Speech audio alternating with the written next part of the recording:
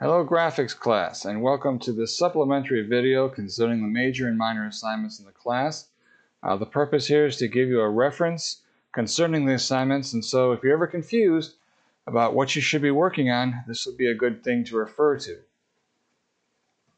So we're going to look quickly at the assignments themselves, and we'll answer a few questions you might have. Okay, so components of your grade, this is a good place to start. Now, if you look at your objects assignment, the object assignment is one of the first things on the syllabus in that area, and it comprises 4 different objects that you have to create. Collectively, that will cover 35% of your grade as a whole. So this is a very important assignment. Basically, if you don't do this assignment, the highest you could possibly get in the class would be somewhere in the C range, and so that's not what you want to do. Okay, the final animation project is worth 25%, and it's related to the object assignment in that the object that you create in that assignment can be used in the final animation, but that doesn't mean that those have to be the only objects that you use. And quizzes and exercises, as you probably already know, come to 20%, and the exercise part of that, those are the weekly assignments collectively. And so they're not incredibly highly weighted, but they're still important. Whatever we do during the week, collectively that adds up to 20%. And of course, the exams are 10% each. Now, the objects assignment, we need to talk about this in particular because I know it's a little bit confusing on the surface. So the object assignment is to create 4 specific objects for 4 specific uses, and the intent is to give you a flavor for each of them, to give you an experience that could help you decide if you want to do that sort of work in the future. So the first one would be print, a print object. And so when I say print, that means print on paper, and this is using 3D graphics basically for a 2D world of print. And there is a lot of potential there. We also have the 3D printed object, and this is a situation where you have the option to create something that's actually a 3-dimensional object that you've designed. Could be almost anything. We'll talk about that. You could also do a TV logo, which would be an animation. This is something that you would see on television, and it usually plays for a few seconds, and it identifies a television show or a group or something else or anything you need it to be. You can also do something for multimedia, something that would show up on a cell phone or something of that nature. Or you could also apply this to a website or something you're doing. If you're a CIT major, you could really have fun with this. You could be a skin for a video game character or something like that. The potential is endless. And finally, we have virtual reality, which is something that you might not even believe we can do, but we actually can. Or you can create an actual 3D world where you can put your audience. Your audience can look around in a 3D world, and you can populate that world with anything that you want. This could be used to demonstrate something or to create some kind of an artistic piece, something of that nature. And it's incredibly fun. And so I want you to consider that as a possibility. And you need to do 4 of these. And it's important that you understand there are 5 possibilities. You really only have to do 4 of them. So that means, hypothetically, let's say you really don't want to do virtual reality. Well, you don't have to. Or maybe you want to do 2 multimedias instead of doubling up on some, or instead of doing all of them. Maybe you really like multimedia. You want to get 1 more in there. You could. I would seriously suggest that you not do all of them as one. In fact, really only do 2 if you're really going to do that. And of course, it's up to you which ones you want to do. And they need to be formatted correctly. I can't stress that enough because it's very easy to turn these in the wrong format. So let's talk about print first, the actual print object. And this, again, would be an object that's used in print that could be printed out on paper. Now, a print object ultimately gets printed out, as I've just said, so that means it has to be in a format that's paper friendly. And that would be the PDF file, just telling you ahead of time. And you can print this out on any printer, but I would do it in color. I would flaunt it. I would really sort of hug the limits there. So if you don't have a color printer of your own, I could print it out for you, or you could take it down to Office Depot or something of that nature, and they can print it out for you. And it can be any size. You can have a poster, anything like that, whatever it is you want to do. This can be an illustration, a logo, a letterhead. It could be a poster. It could be a book cover. It could be a some sort of a label. All kinds of possibilities exist. And really, you should think about something you actually need, something that you want to do, and you can make that happen. And this requires no animation. It's only a single frame. It's a still image that is produced using the program that we're talking about, and basically taken from Modeler into the layout program where it is a snapshot. In this case, it would be a high-resolution snapshot, and that's it. And then basically moved on to InDesign or some other print-based program for final formatting. And it's seen only from one perspective. Again, it's a 2D surface, so you don't have to worry about what's behind it. For example, if you had a logo that really could only be viewed from one side, that's perfectly all right, because in this particular case, you don't need anything else. It must be high resolution because print demands high resolution. Anything that's going to be printed on paper requires a great deal of detail. And so you'll have to make sure that you print it out at least 2,000 pixels on its smallest surface. And it must be formatted in the PDF format. So if you send me a JPEG image, I can't help you. That's not going to work, because if you try to print a JPEG image, it's not going to print out the way you expect it to. If you're doing a PDF and you plan where it's going to be in the paper, it's going to be exactly there. If you put a random bitmap image into the printer, it could show up in the upper right-hand corner. It could show up in the center of the page. It may not be the right size. So that's why we use programs like InDesign, which handle print. And you'll be, of course, shown how to do that. Okay, so here's some examples. I just happen to be an author, and I do my own book covers. And this is the sort of thing that covers the assignment. Here, if you look at the book cover for Web of Life, this is a 3D model of the spaceship, and believe it or not, the vortex was created in Lightwave as well. And there's another spaceship. I write science fiction, and these are what these books look like on display. And that's only one example. You could also take something like that little, I think they call it a tent. If you were to produce one of those for something, that would be perfectly acceptable as well.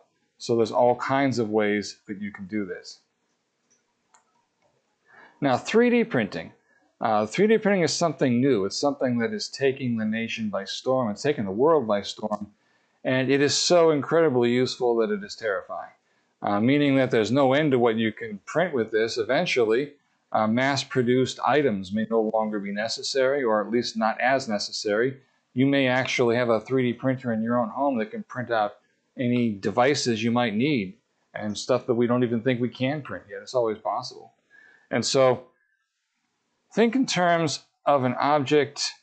It must be printable. So the 3D object has to get printed out in plastic, and so that's how it has to be turned in. So I have to have a picture of it, or I have to actually see it, of course, but it will be displayed on the website as a photograph, and of course, that's that. It won't be just the actual file. It has to be printed. One of the reasons why we do that is that you have to understand how the 3D printer works. And so you have to, part of the assignment is to create an object that can print successfully. And that doesn't mean that some objects simply can't be printed. It just means that you have to have a strategy, which means it may take you more than one try. And so these could be models, ship models, car models, prototypes, gadgets, jewelry, parts, inventions. And you can possibly patent these things. And there's all kinds of things in the thing universe that would be examples of this, and you can add to the sum total of things in the thing universe. Okay, this requires no animation whatsoever. In fact, it isn't even a frame. It isn't anything like that at all. It's just an object.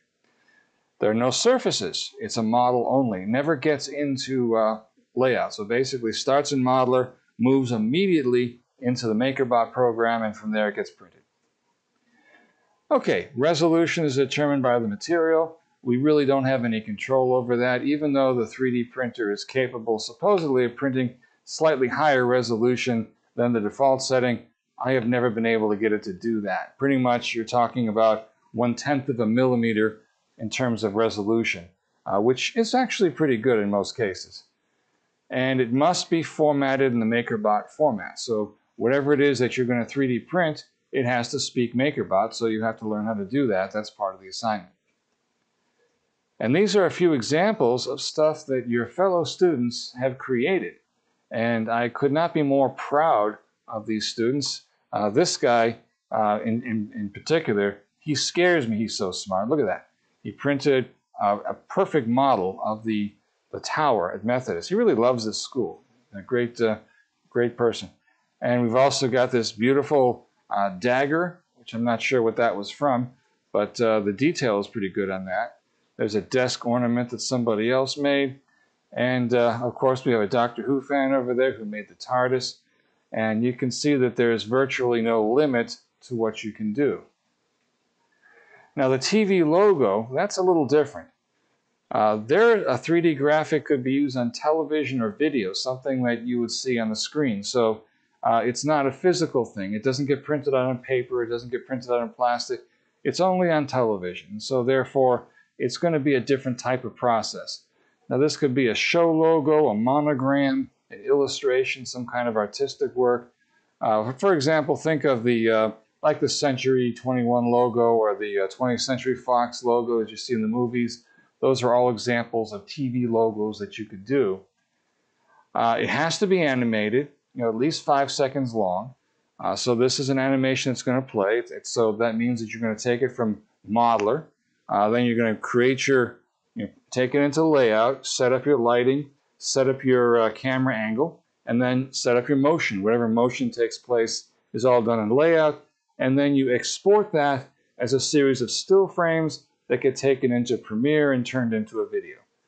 And it's as simple as that. And of course, you'll be demonstrate for you how that's done. You can have complex surfaces, lights, and camera angles. In fact, you should have complex surfaces, lights, and camera angles. Pretty much there's no limit to what you can add to this. And it must be in high definition video resolution of at least 1920 by 1080. You can put it in 4K if you really want to, but I wouldn't suggest it. It isn't necessary.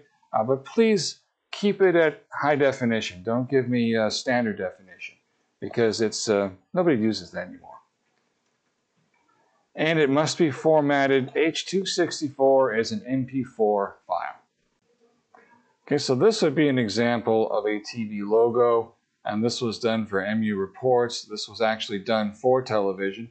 Now, it's not all that vibrant because it's intended to be kind of in the background. This is something that would play behind a news anchor speaking, and you can see there's a lot going on, but it's not intended to be distracting.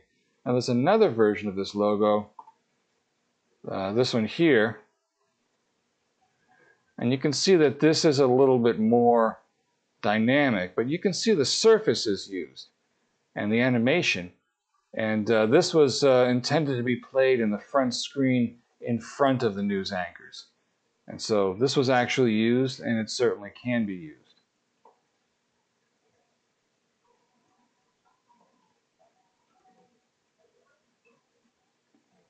And this is another example of this sports icon that was actually used in action. And you can see how that looks. This is the kind of work that I'm hoping to see. Now, multimedia is a little bit different. Multimedia is a 3D graphic that could appear on any computer-based device. And so, for example, you could have a website that has some kind of a logo on it, an interactive button or something of that sort, and that's where that would be in multimedia. Or you could even have something that appears on your cell phone, something that gives you some kind of interactivity. And this could be a graphic for an app, an interactive button, an illustration, a controlled animation, whatever you want it to be. It should be interactive, which means that the person using it makes it do things. So if you hover the mouse over it, it bounces or something like that. Those are all possibilities. And it can have complex surfaces, lights, camera angles, all of those things, just like a TV logo. And the resolution here is flexible, meaning that it could be a different aspect ratio. It could be a tall video. It could be a wide video. It could be something that only occupies a small area of the screen. And so whatever the necessary resolution is, that's what it should be. It should be turned in some kind of a context, meaning that if you're going to do web graphics, make a web page and put them on there. And it's got to be submitted in the proper format. It could be a Swift file or something of that nature.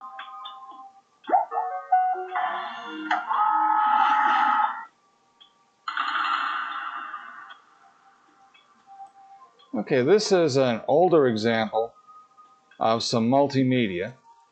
And this was done using 3D graphics.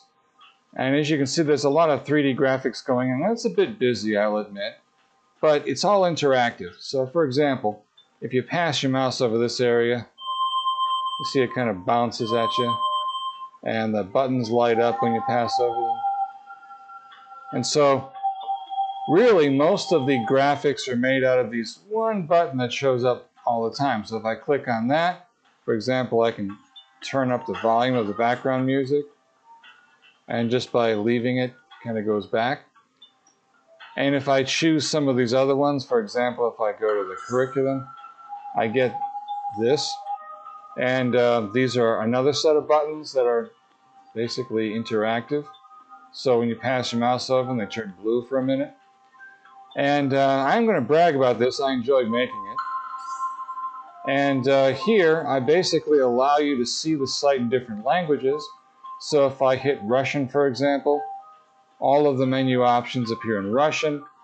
And of course, you have to know how to spell English in Russian, but there's also German, Spanish, Japanese. Actually, we never finished Japanese, but that's okay. But you get the idea, and this would be something that could actually be done very easily with a Lightwave program. Okay, now if you look here, and I've got it up here, this is a cell phone app that I made so that it actually shows how you can use 3D graphics in the context of a cell phone. So for example, those are 3D graphics. And if I click on the YouTube link, I go to YouTube, and let's see if YouTube will play properly. Yep. So there's my, my animation that I made. It may run a little slow. You can see it up there. And you can also see, well, I guess this has, and that goes to the YouTube site. And that's probably enough of that. All right, so you can also see I have all of my, my books available. So if I hit one of those, like for example, Ramo's World, you can see it takes me to Amazon. And it allows you to buy it. Isn't that something? And so there you go. This would be an example of basically interactive 3D graphics in a multimedia context. Now, virtual reality is wide open. That's where we got something new going on. These are 3D graphics that represent a VR environment. It could be a room. It could be a machine that you're demonstrating. It could be all kinds of things. It could be architecture. It could be a game of some kind. It could be an illustration. It could be some kind of fantasy. Whatever it is, you can do it. And this should be a 360 view. You should be able to look at it from all angles. And so part of the idea is to create where you want your audience to be within the virtual environment so that they can look around and see what's there. Now, at the moment, we don't really have the ability to easily allow you to move around the room, but you can at least look in all directions in a 360 environment. Now, you can program in movement where you take them for a ride or something like that, but the actual interactivity really only applies to looking in all directions. You can have complex surface. Now, there's no camera angles because the user will see it from all possible angles. They'll decide the camera angle, which is what makes it so interesting. And the resolution has to match the Oculus. So that would be 3840 by 1920, and that's what you're going to want to shoot for. Okay, so here we have a literal VR recording, and so this is an interactive video in a VR context. It's a 360 video. Now normally you would be wearing goggles to see this. You'd be wearing an Oculus device, and basically wherever you looked you would see different things. Here, this particular program, this VLC media player, will play back the video in such a way that you can control it with a mouse.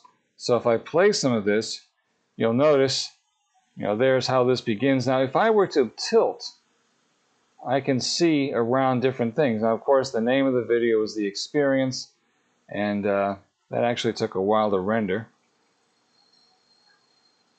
And so you see you can look around it. Calibration commencing. And so here you can look down and see this weird stuff going on the ground. Left side. Visual calibration. Calibration achieved. And now here we are. This is The Experience. Now you're in a room. You can look at the ceiling. You can look at the floor. You can even look way back behind yourself, and there's always something there.